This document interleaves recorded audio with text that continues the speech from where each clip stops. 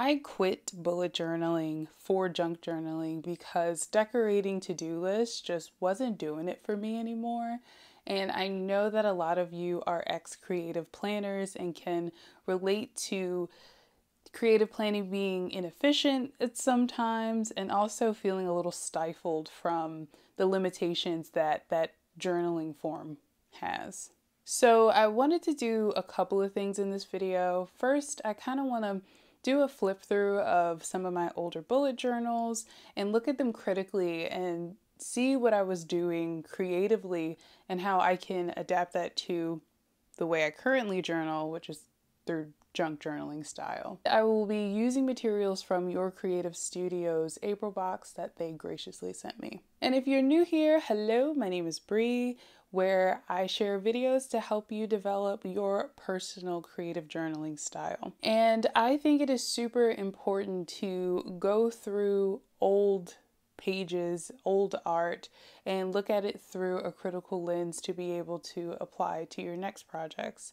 That's how you refine your creative voice and come up with some new discoveries and techniques that you can use in your next pages. But before we get into the flip through, let's first backtrack a little bit and do a quick overview of what bullet journaling is and creative planning. So this guy created this book, which suggests that you create personalized calendars, habit trackers, and short little journal entries that look like this. But then artists such as Amanda Rachel Lee took this idea and made it just way prettier. And people in the bullet journaling community don't just doodle in their bullet journals, they also collage and use stickers and ephemera. You know, the materials that we're pretty familiar with in junk journaling. Most of us are familiar with bullet journaling. That's like kind of like the big sexy community.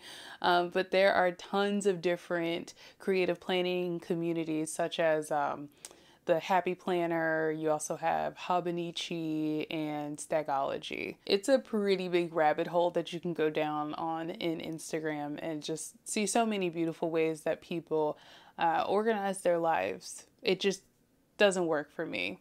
My planning system is super basic. I am constantly changing it. Like, I just got a desk calendar that goes week by week, and before that I was kind of doing a hybrid of bullet journaling, but not really within like a ledger book, but whatever, that's not what this video is about.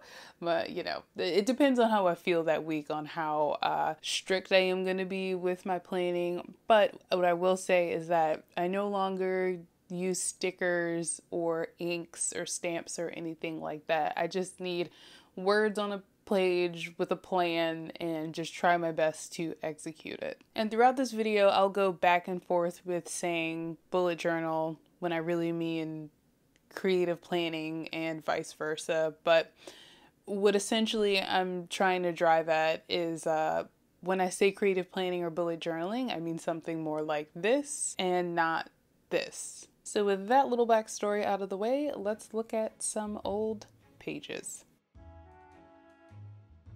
So there are three things that I like to consider when I'm looking at old pages. I like to look at page layouts, materials, and content. I believe those three pillars or building blocks are the most important aspects of identifying a person's personal journaling style. So I'm going to be using those three filters to look at and talk about the art in my bullet journals.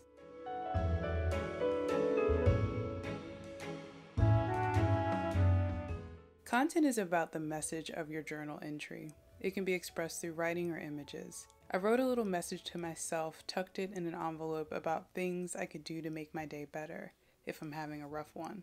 I also made a priority list of things that gave me joy. I'm going to repurpose the content from this page, but update the layout of this page that's more in line with my current style of junk journaling.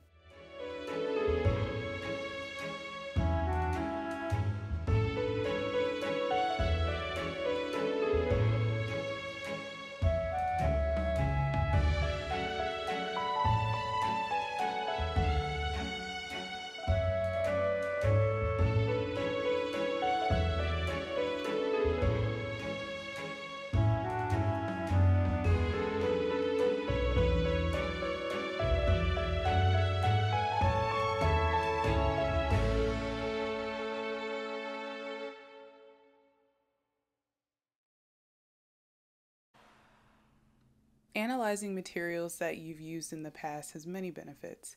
It can jog your memory about materials that you've forgotten about, or it can inspire you to take a step further and try something different with the materials.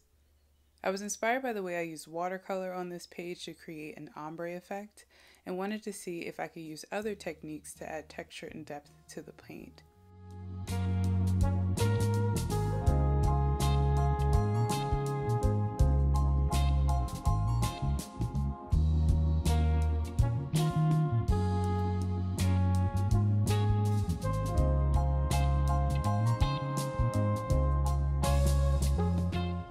When analyzing page layout, you're looking at the ways you've organized the content and materials of the page.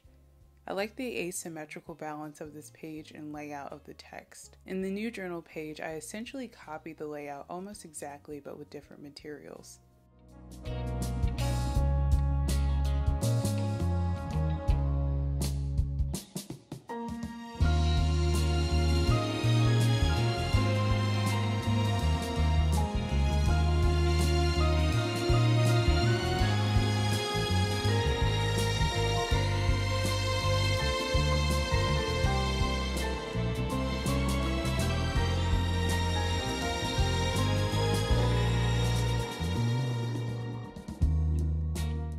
So taking a trip down memory lane is always a fun little exercise, and I want you to go to your bookshelf right now and pick out an older book, especially if it's different from junk journaling, like it's a completely different form like bullet journaling. Pick the page that really resonates with you. There doesn't have to be a reason why. Use those 3 filters. Think about what kind of content you wrote on that page.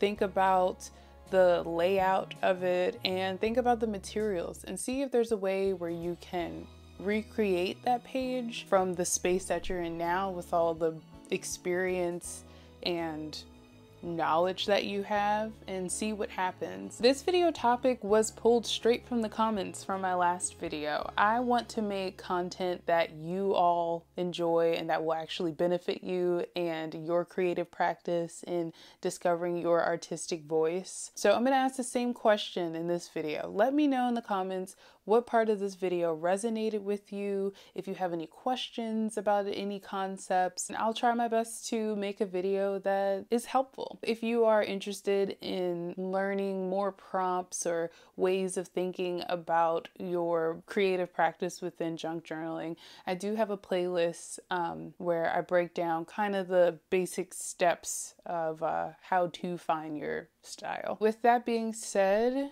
I will see you in the next video. Thank you so much for watching. Bye.